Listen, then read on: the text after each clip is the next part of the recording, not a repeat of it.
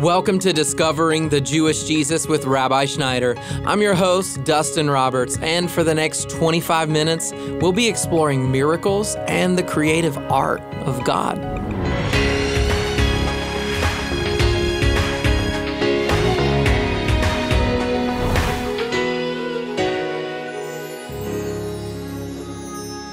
The miracle of life, it can't be overstated. In fact, it's hard to put into words the moment when a child enters the world and takes their first breath. I'm about to have a new child, and I just put my hand on my wife's belly yesterday and felt them kick or knock for the very first time. It was so special. Today, Rabbi Schneider's sharing the true story of a young woman who never thought she'd become a mom. And you're going to love reliving her expression of joy and praise because the birth of Samuel was a miracle. Let's get started. From our series, Hannah's Song, here's Rabbi Schneider. Shalom uvracha, peace and blessings.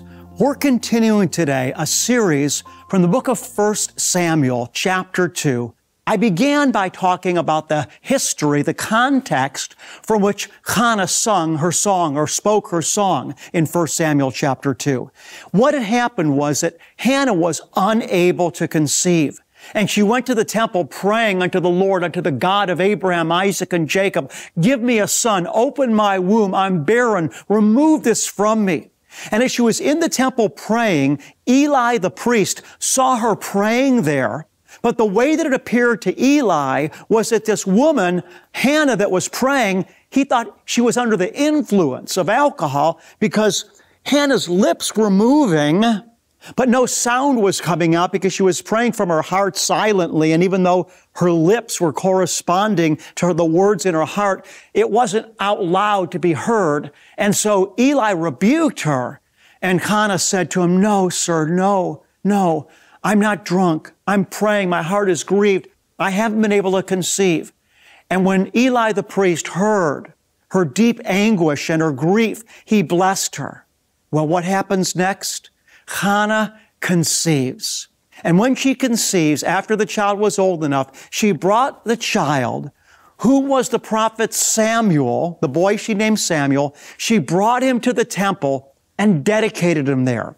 And that's the context that we pick up the narrative in.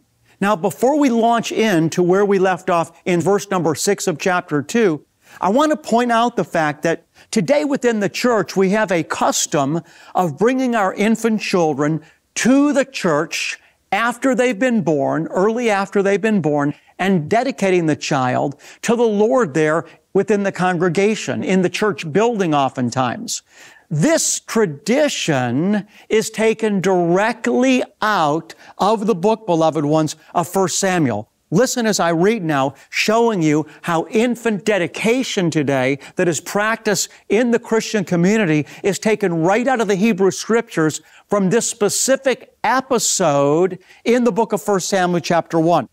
Now, when she had weaned him, she took him up with her with a 3-year-old bull and 1 ephah of flour and a jug of wine, and brought him to the house of the Lord in Shiloh. Again, I just want to make the point that the ceremony of dedicating our children to the Lord in a church building or in some type of facility with a pastor or a priest, that rite or that tradition is taken right out of the verse that I'm reading. It's taken from the book of 1 Samuel, where Hannah dedicated Samuel to the Lord when she brought him to Eli the priest in the house of the Lord.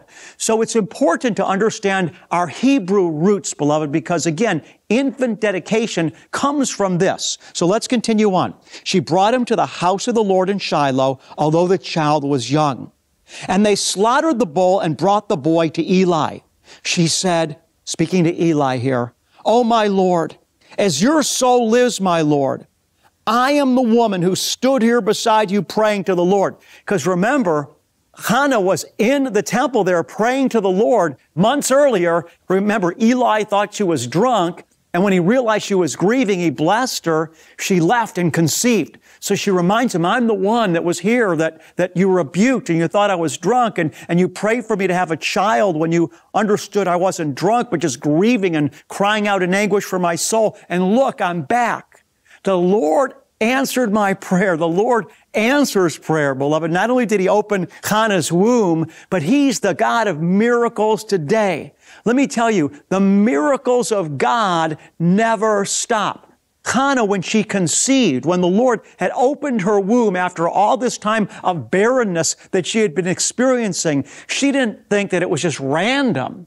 She came back to the house of the Lord and dedicated her child to the Lord because she knew that her womb being opened to be able to give birth to Samuel was a gift from Hashem. And you and I need to cultivate that same habit in our lives of giving thanks for all the things that the Lord is doing for us, recognizing their miracles. And the miracles of your God will never run out. Some of us are going through times right now. We're going through a season where it feels in the natural like things are hopeless or there's nothing going on. We're up against some challenge. But I want you to know that the miracles of God are inexhaustible. And even as He's been faithful to you and I in days past, He's still the same God. There's a new miracle for you. There's a new miracle that's being birthed into your life even now. So look up from where your redemption comes. Rejoice continually, I say, and you will overcome every obstacle. As we read these stories in Scripture, beloved, we're not simply reading history. We're reading of the living God who's doing the same thing today that He did in years gone by. Paul said in the New Testament that the things that are written in the Hebrew Bible, in the Tanakh, are not only written for the children of Israel, but they're written for you and I as well, for us, upon whom the end of the ages has come. So I just want to encourage you today. Our God's a God of miracles. The same God that opened Hannah's womb is doing miracles in the lives of all His children continuously and everlastingly, because God is continually bringing forth new miracles in our life. And so once again, she spoke to Eli. She said, I'm the one that stood before you. I was barren, and you prayed for me, and we prayed to the Lord. And look, in verse number 27, for this boy I prayed, and the Lord, Yud-Heh-Vav-Heh, the covenant God of Israel, has given me my petition, which I asked of Him. So I have also dedicated him to the Lord. As long as he lives, she said, he is dedicated to the Lord. And they worship together the Lord there. It's great when we are taking part in dedicating a child to recognize that it's not without precedence. If you'll forgive me if I share with you the most humorous story that I've ever experienced in dedicating a child. This is going back about 15 years ago, but a beloved couple in the congregation I was pastoring at the time had a little infant boy that had been constipated, and it was a challenge and a problem, and there was a lot of pain involved, and the child was suffering.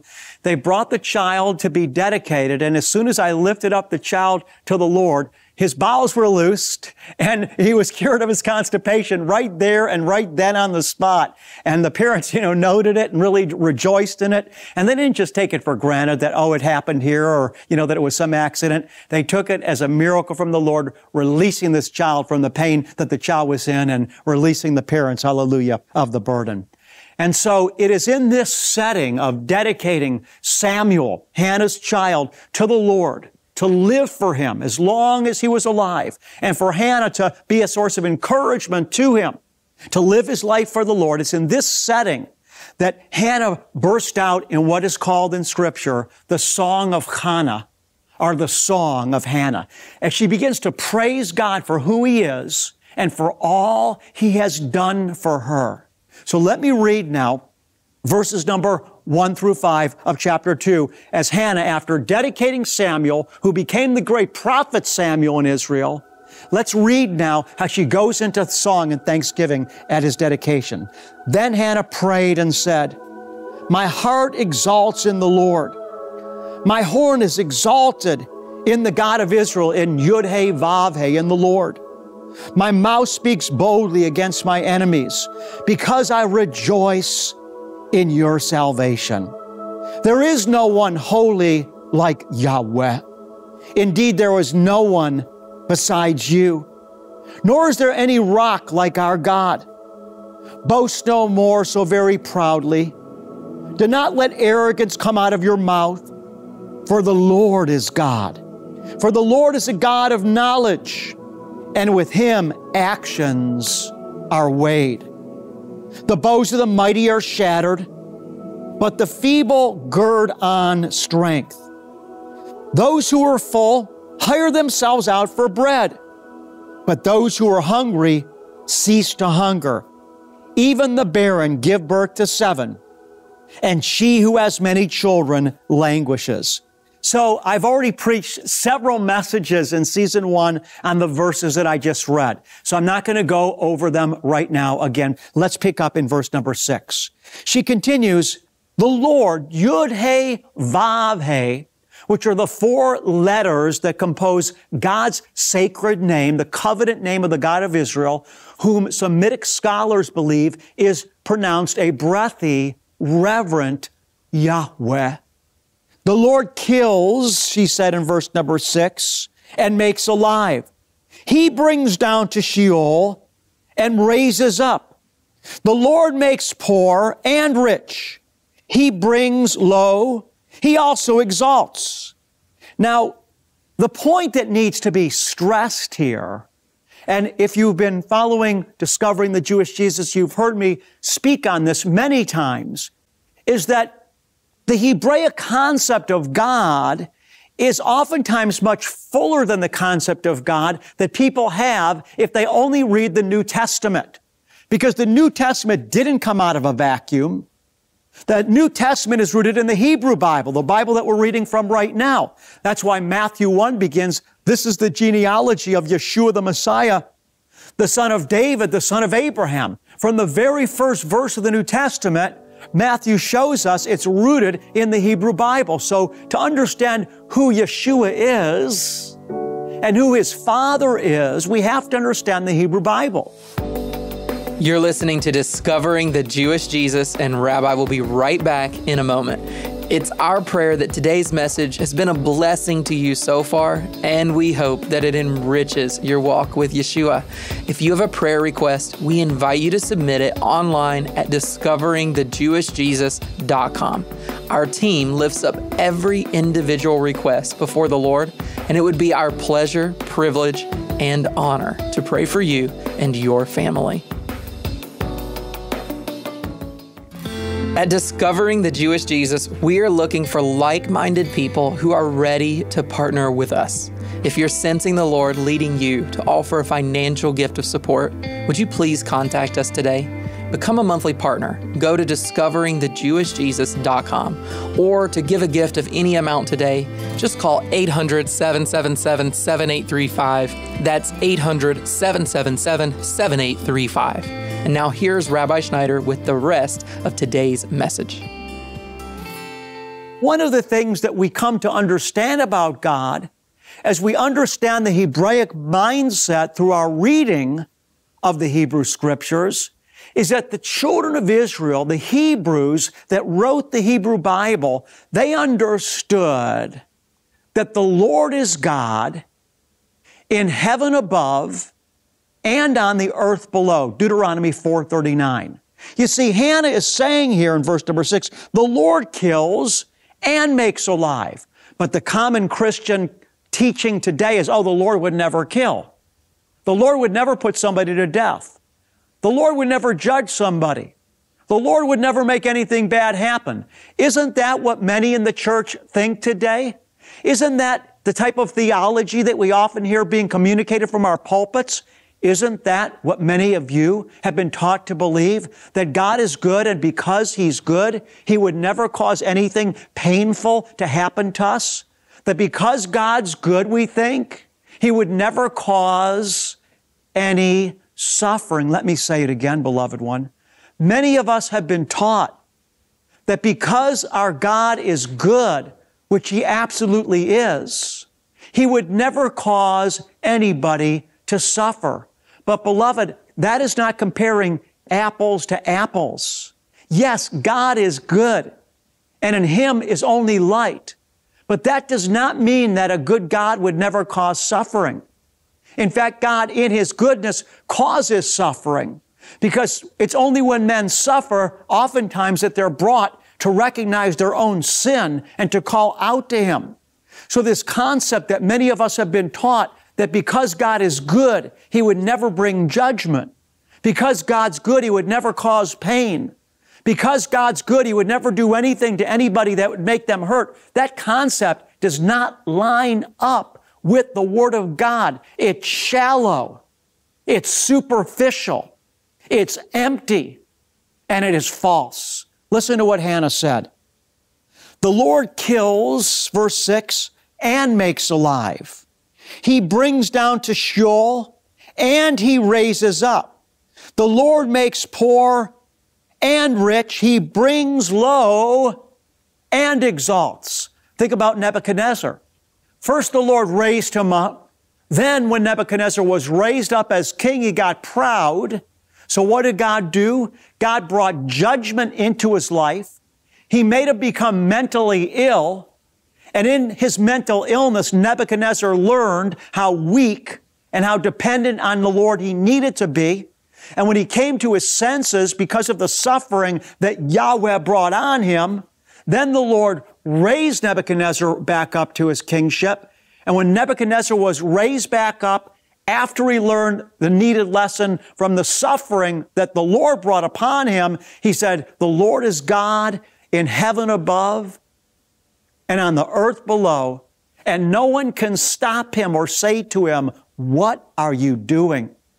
You see, beloved, the Hebrew mind that we see reflected in the Hebrew Scriptures through the entire portion of the Old Testament recognizes that the true God of the universe, the God of Israel, and the God and Father of Yeshua, Jesus the Messiah, is Lord in the heaven above and on the earth beneath. And listen, sometimes His judgments are His greatest mercy. Sometimes the judgment of God is simply a reflection of His love for us, because without being judged, we wouldn't repent. But because He loves us so much, He brings judgment. And the judgment isn't because He doesn't love us, but rather it's because He does love us. That's why the book of Proverbs tells us that when we spare our children the rod, when we don't discipline them, we don't love them. The Scripture says, he that spares the rod spoils the child or hates his child. It's because God loves us that He brings judgment and discipline. Think about the Apostle Paul. He said there was a messenger of Satan given him to torment him, to keep him from exalting himself. So this very messenger of Satan, Paul said, was actually a gift of the Lord to keep Paul from exalting himself so that Paul could stay right in the pocket of Hashem's anointing. I want you to get this, beloved one. Jesus said, salvation is of the Jews. Yeshua said to the woman of Samaria that believed in God, but didn't have a good understanding of who the God of Israel was, Yeshua said to her, woman, you don't know what you're worshiping. And so today, many within our church, beloved, because we have not learned the Hebraic roots of our faith, we have a faulty theology. We don't understand what we're worshiping. God is sovereign. He's Adon Olam. He's master of the world. And this is what Hannah is proclaiming here. The Lord kills and makes alive.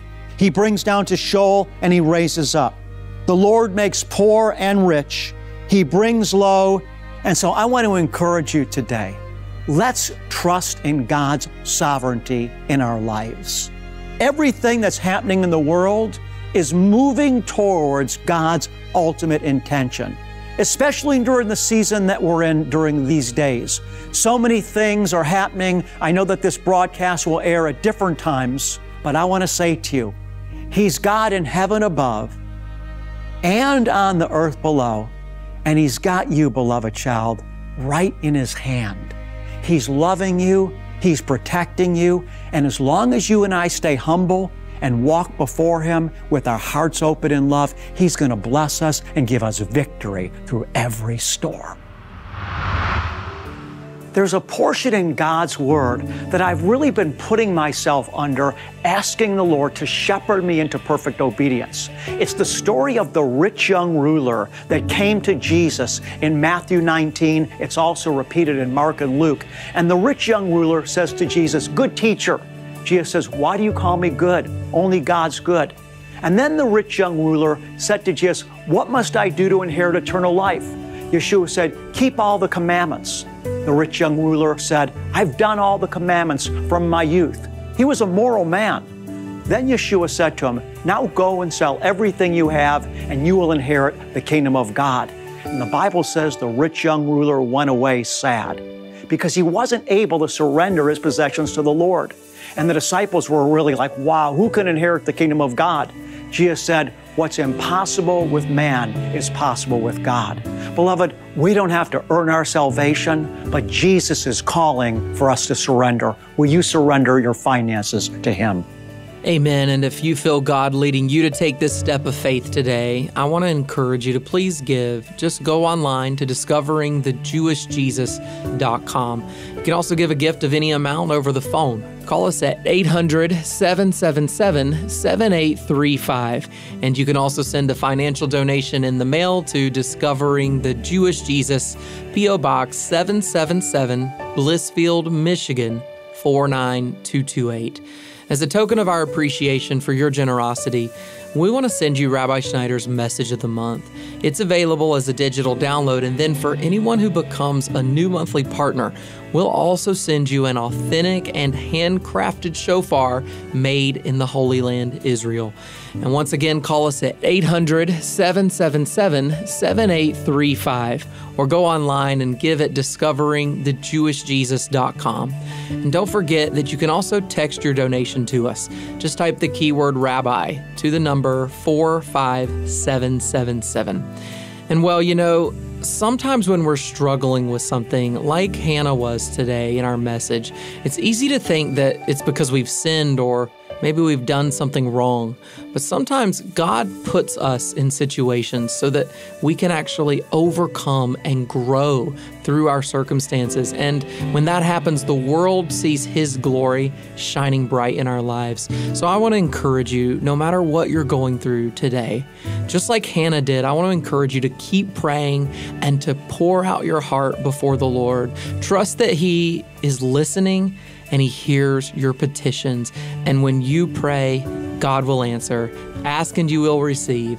Seek and you'll find. And knock and the door will be opened. And hey, if God touches your life in an amazing way through the outreach of this ministry, I want to encourage you, share your story with us. We would love to hear it. We would also love to pray for you. Our prayer team lifts up every single request that we receive.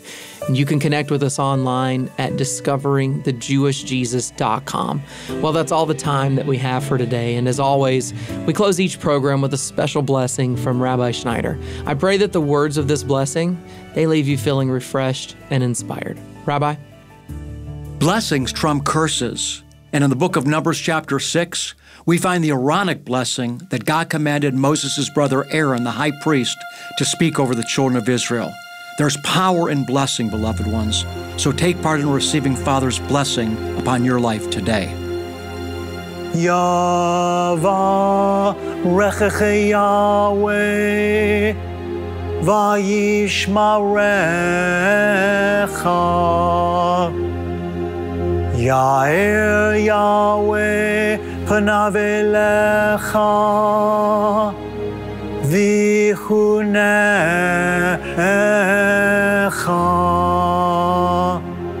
Yisa Yahweh panav elecha ve'asem lecha Shalom.